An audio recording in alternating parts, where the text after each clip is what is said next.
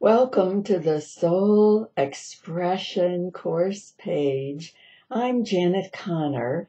You may know that I'm the author of a few books, Writing Down Your Soul and its companion journal, My Soul Pages, The Lotus and the Lily, and its companion journal, My Life Pages, and the newest book that came out this year, Soul Vows, gathering the presence of the divine in you, through you, and as you. Those are all beautiful mystical practices. And I will be, in March, the author of this beautiful book, the Soul Discovery Coloring Book.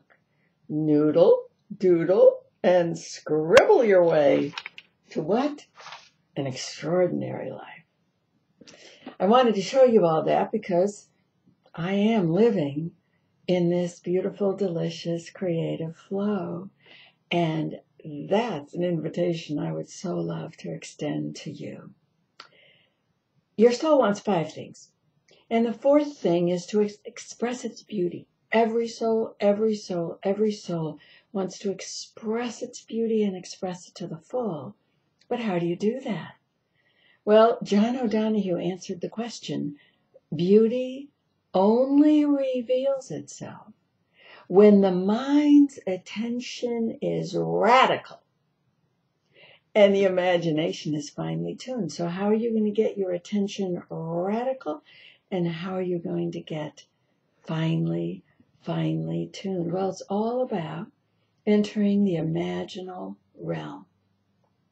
Now, this imaginal realm is a word that actually came into my awareness because of conversations with Christine Penza, the artist who's working with me on this coloring book. I don't know who started saying it first, but we started saying the imaginal realm, the imaginal realm.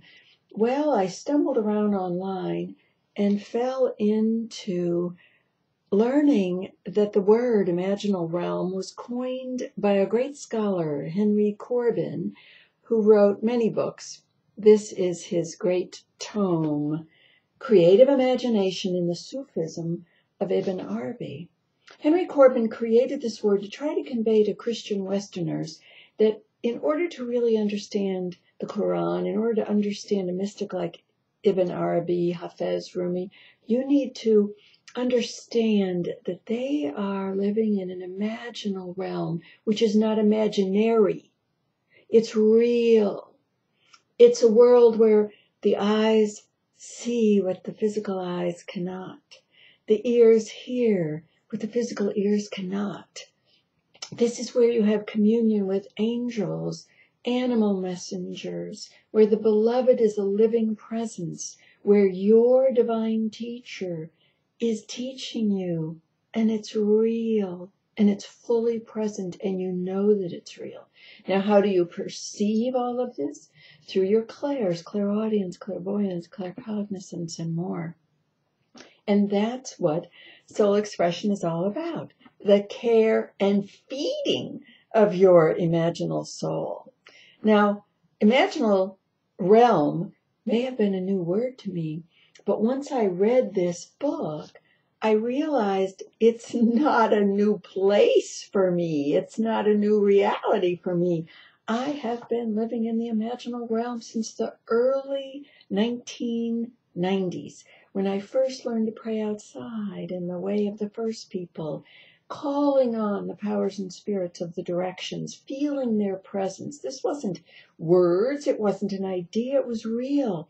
And I was introduced to my animal messengers, and I began having conversations with them, and they are real. And then I began to meet my angels and work with my angels.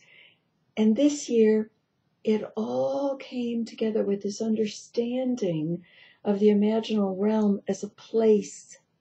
It's a very real place. And what's in that place? Your teacher, your guides, your angels, and everything that's waiting to be brought to life in and through you already exists. So we say that we are creative. We say that we are in a state of creativity. And that sounds like we are creating something from nothing. But as Matthew Fox kind of covers it perfectly in his book, Creativity, listen to the subtitle, Where the Divine and the Human Meet. Where do they meet? In the imaginal realm. So I'd like to give you your ticket into the imaginal realm. Some of the things you're going to discover in here, because it's not about really learning anything. It's about expanding your capacity. It's just about expanding your clairs, expanding your capacity, expanding your awareness of the mystical presence that's already here. So, how are you going to expand your capacity? Well, number one, it's about spending as much time in theta as possible, because everything happens in the theta brainwave state. And it just so happens that that's what Writing Down Your Soul is about. That's the game I've been playing for so long. I have many, many, many ways to help you enter and expand your time in theta. Of course, we'll be soul writing. But with Christine Penza, we're also going to be soul scribbling and soul doodling. And I'll teach you visual meditation.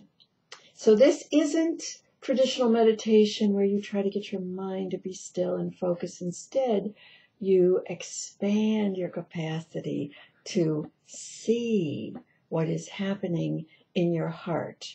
And there are energetic blocks to all this, and so I will take you on a guided meditation with the great creator, and your divine teacher will remove any blocks in your field.